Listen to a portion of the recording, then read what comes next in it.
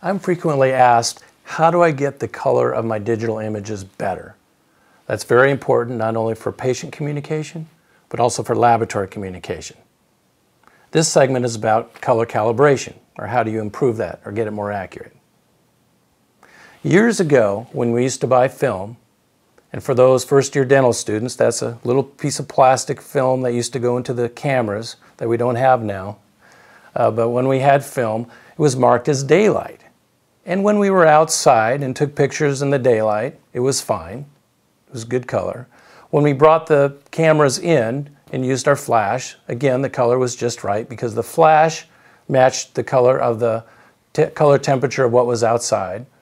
But when we turned the flash off, depending on what light was on, it would be an odd color, sometimes orange or whatever it might be because of the incandescent light. Now, color is made up of red, green, and blue. And if you put those all together, as odd as this sounds, it actually turns out to be white, or our eyes perceive it as white. But oftentimes when we have our cameras in different situations, the color around it really makes a difference. For example, the video camera that we have going right now is on automatic white balance. And we know that the color is a little bit off. So let us show you through the different settings of the video camera how the color changes. Now this is the picture under automatic white balance. Now this is daylight setting. This is shadow. This is the cloudy setting. This is going to be tungsten. This is for shooting under fluorescent lights. This is the camera's current white balance setting, and you use a white piece of paper or a gray card. So let's see how that changes things. Now look at the difference in the gray. And the picture is now color calibrated. Now this is the picture under automatic white balance. And the picture is now color calibrated. Now this is the picture under automatic white balance. Now most manufacturers recommend using a white piece of paper. And notice also a strange phenomena, that my face gets darker when I have the white piece of paper here, and then lighter when I remove it. We're going to cover that in another video. But what we recommend is using a Kodak gray card that you can buy on the internet or a good camera store.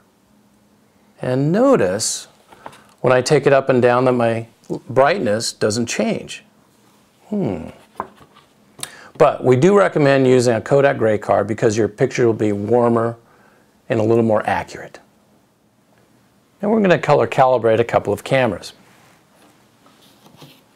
This is the Canon G series camera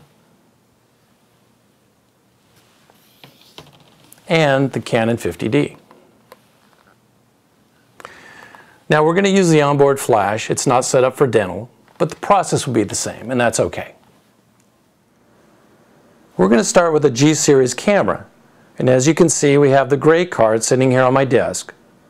But what you're going to do is you're going to have either a white piece of paper or the gray card, and you're going to go into your operatory and put it on your dental chair.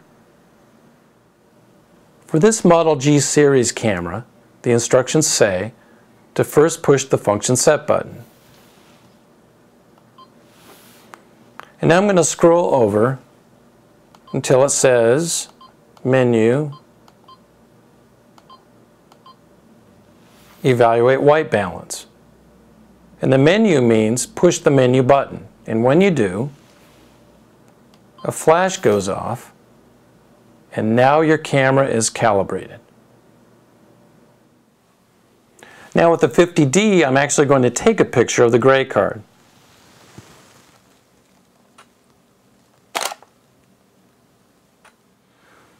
Now with the 50D camera, we're going to push the menu button, then scroll over to where the white balance is, custom white balance.